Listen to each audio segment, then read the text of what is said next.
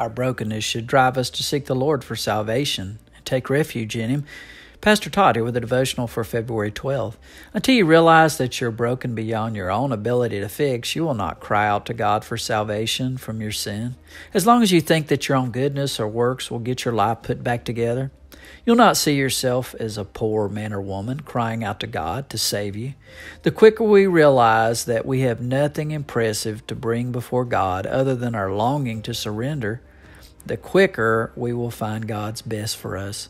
As God opens our eyes to the seriousness of our sin, may it drive us to the cross. Although David may have hid in a cave from Saul and from the Philistines, in his heart he was hiding in God as his refuge. Are you?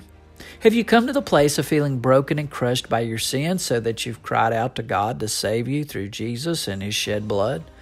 Vance Havner wrote, God uses broken things. It takes broken soil to produce a crop, broken clouds to give rain, broken grain to give bread, broken bread to give strength.